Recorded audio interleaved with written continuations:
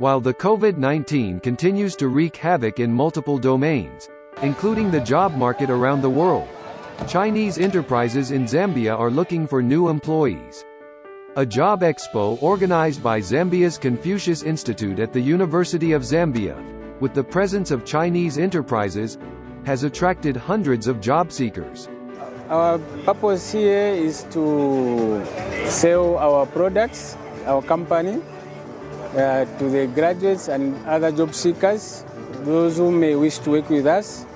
To tell them what we do and give them job opportunities.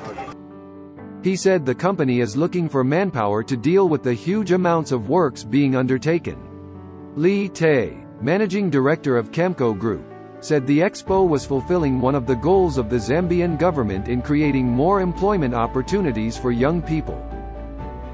But there's also need for high-level technical and managerial skill to grow.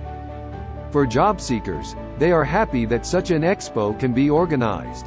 I'm here for job hunting. Like, things are very hard right now, and we're looking at a period of COVID-19. It's really stressful, and given an opportunity like this to, have your papers delivered is like an honor and it's a privilege. Richard Mwanza, who is pursuing a degree in education, thanked the Chinese enterprises for their decision to provide employment despite the advent of the COVID-19. You know that we are in this COVID era, so if they come and they give us the job that we need, for me, that is a merit and in fact a distinction. Organizers say the expo is a platform for both employers and employees. The expo is a platform at which institutions of higher learning partner together with industry to provide highly skilled human resource that is needed in the companies to enhance productivity and economic growth of our great nation, Zambia.